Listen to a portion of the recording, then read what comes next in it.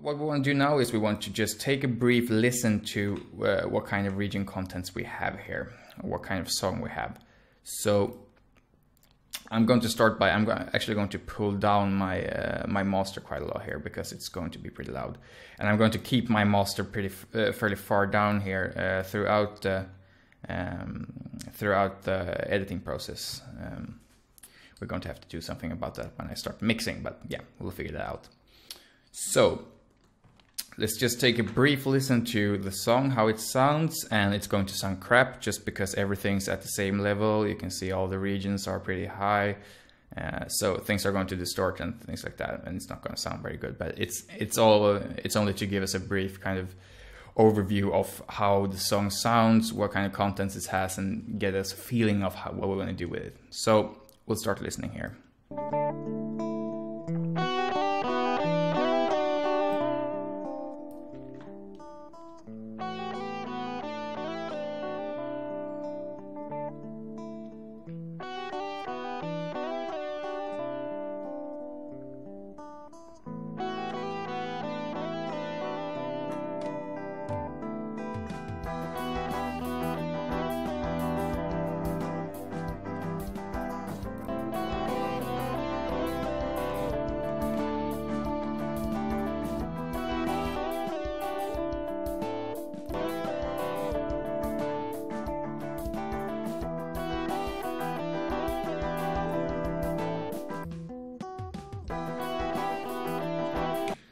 So that's just a very brief overlook. Now there's a couple of things you can you'll notice right away. And first off, it's that everything sounds crap. So it's in dire need of mixing, which is good because that's what this tutorial is about. Secondly, there's two more things we can notice. First of all, things aren't properly lined up here. So even though we have the BPM at the right amount, things still aren't properly aligned. As you can see here, the guitar rhythms, they start when the kind of chorus starts. And what we want to do is we want to align everything to the beats and bars. So you can see here, here's a bar. The wider lines are bars and these are beats. And they are very handy to work with if you want to move stuff around, things like that. So one thing we're going to have to do is we're going to have to move all of our regions into place so that the song starts at the right place and everything's properly aligned to the bars and beats. Which brings us into the second kind of thing that you might have noticed, is that if we scroll out here and we look at these two strings, the bass and the melody, you can see that these are only present in the first chorus, kind of, not here and not here.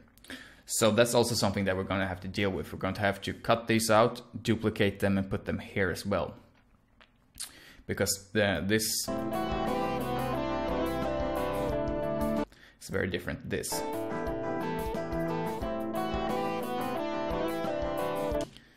And it wouldn't be very nice if the song actually got weaker as it went on. So yeah. We're going to deal with that, but in order to deal with that, we're going to have to start by aligning all of the tracks. So normally, what we want to do is we want to select all of the tracks like this. Just select them and scroll in, zoom in here. And in case you don't know, I'm holding Control and I'm using the scroll wheel to scroll in like this. And what we want to do is we want to move this one to here. So this should start here. If we move all of the tracks at the same time, that's going to align everything the correct way. And in case you haven't set things up here, these control kind of how you move stuff around. So this controls where the grid snaps, and this controls that the grid snaps. So if we would put this to no grid, things would move seamlessly without any real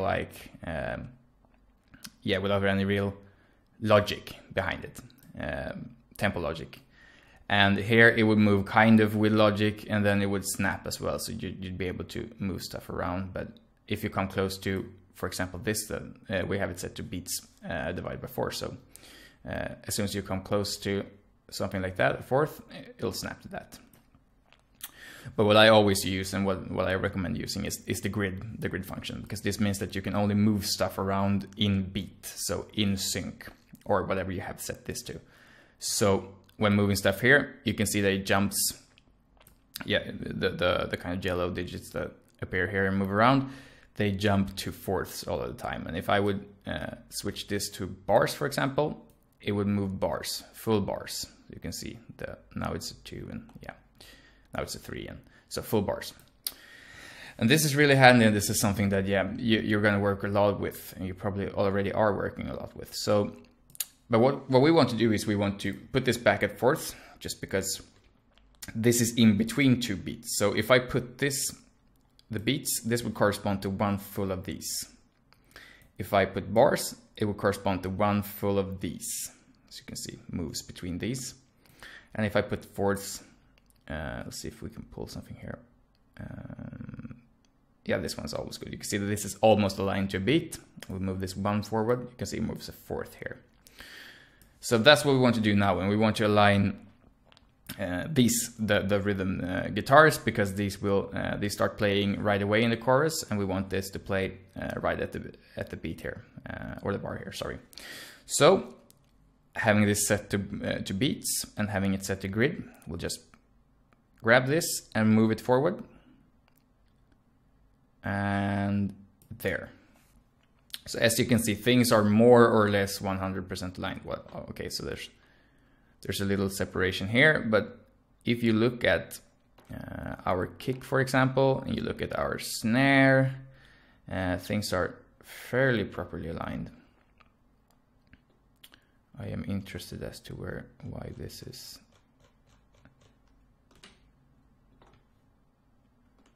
That's very weird, actually. Oh, the BP actually the BPM isn't properly set. That's a revelation. Okay, that's not very planned, and that's not how I intended to do this, but this actually brings us to another nice little trick that you can use, and that is setting the kind of the song tempo from contents of a region. So what we want to do, I'm sorry, this is, like I said, this wasn't planned at all. It's just bad planning. It causes this, but it'll reveal a nice little extra thing here. So what we want to do now, so this kind of means that we don't know the tempo, but we need to set the tempo properly in order to be able to work effectively with the song. So what we're going to do is we're going to look for a full bar, something that has a full bar. And looking at the contents of the regions, I'd say that either this one or this one looks most simple to find a bar. As you can see here, it's almost a bar. Bar, bar, bar, bar. So, and you can see that it distinctively moves closer all the time, which means that the tempo isn't set right. So if we listen to the piano by itself,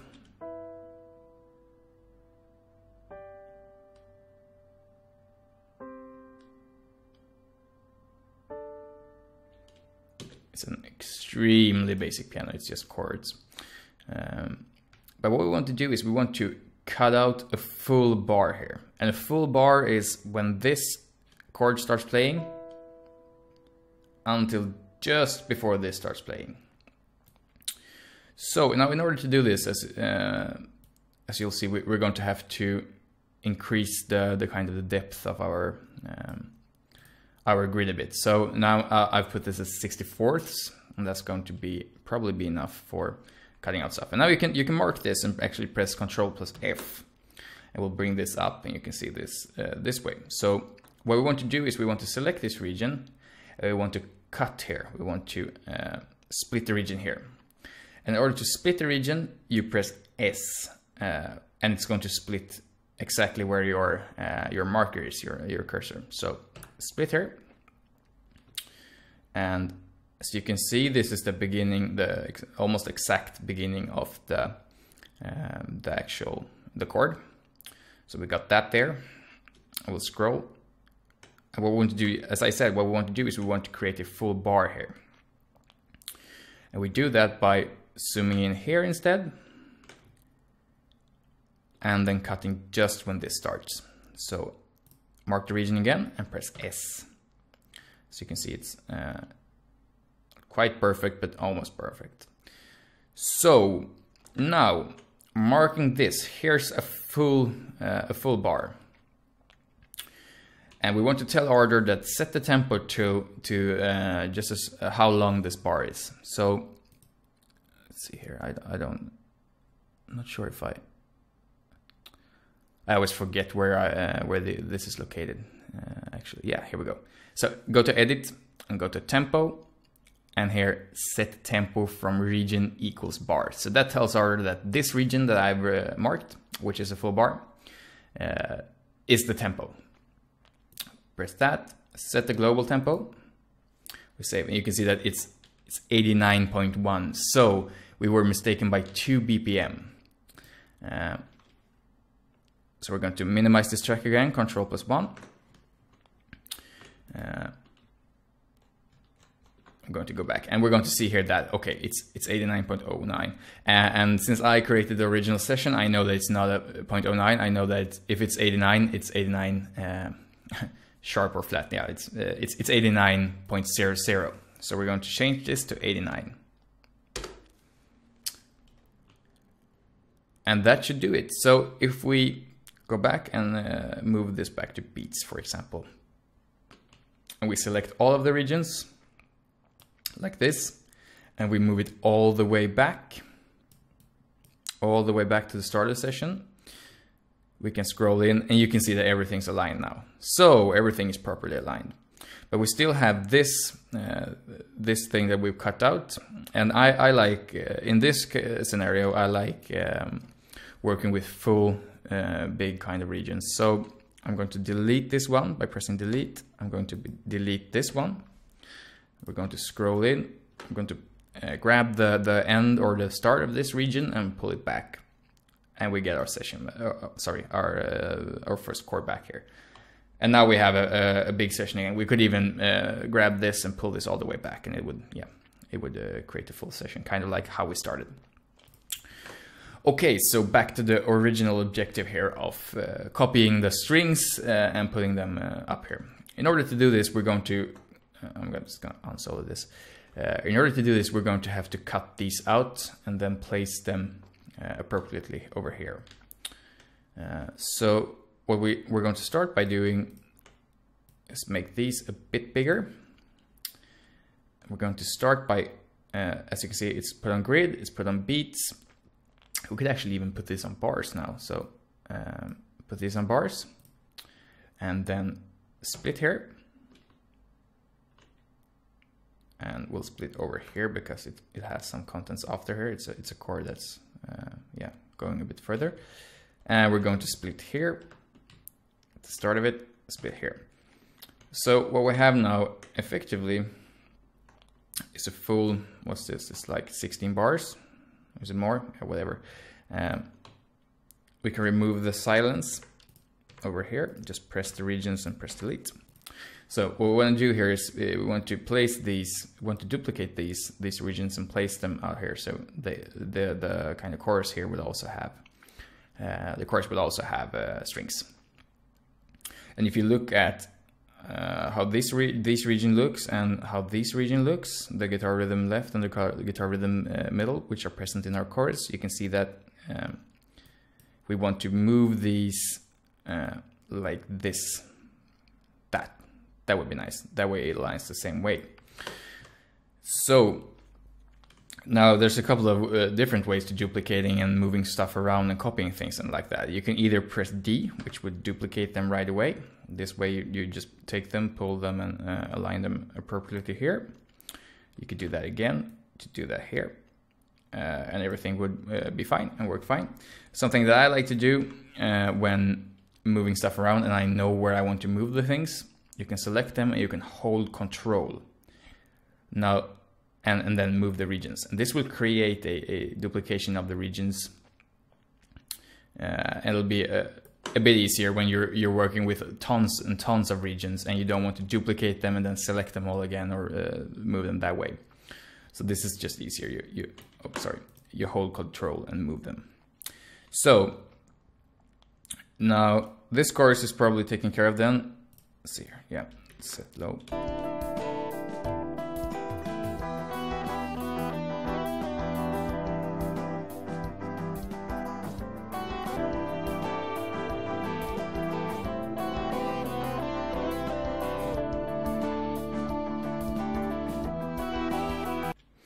So yeah, so that's set properly. Now what we want to do is we want to put it here as well, but we also want to kind of extend the melody here. So we want the melody to play all the way through. This is a bit cheating because we haven't properly listened to it and made that decisions together yet, but I kind of know it from the original session that that's how I originally did it and how I originally liked it. So we're going to take this, because this is the final chorus. So what happens here?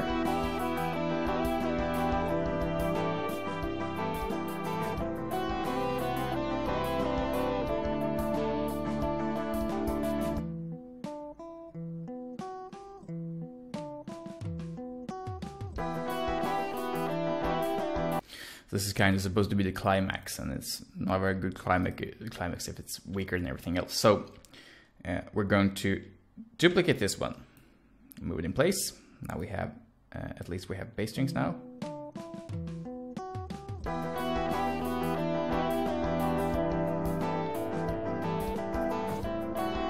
But we also want a melody. So we're going to duplicate this one, move this here. And now in order to fit these, because if I duplicate this again, it's going to align one bar ahead because we have this kind of headspace here. So we take this, pull this in, put this here, and we'll create a little fade here. So put this at beats 4, pull this over like that. And these regions now cross paths, and let's see here if we can grab a hold of either that one, and we'll pull this to make a crossfade. So we'll listen briefly to how this sounds. Yeah, sorry, I'm gonna make it a bit.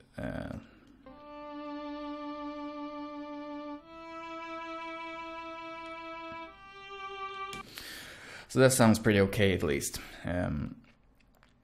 So once again, we'll mark all of our tracks. Now there's only 2 tracks that are actually larger than the others, but I always mark everything anyway. And we'll press Ctrl+1. We'll save the session. We'll scroll out, and we can pretty much say that, okay, the regions now look properly aligned and feel properly aligned. So we're ready to actually start listening to the tracks one by one. And kind of starting to think about how we want to pan them, how we want to process them, and yeah, how we want to do the song. So we're going to start by doing that.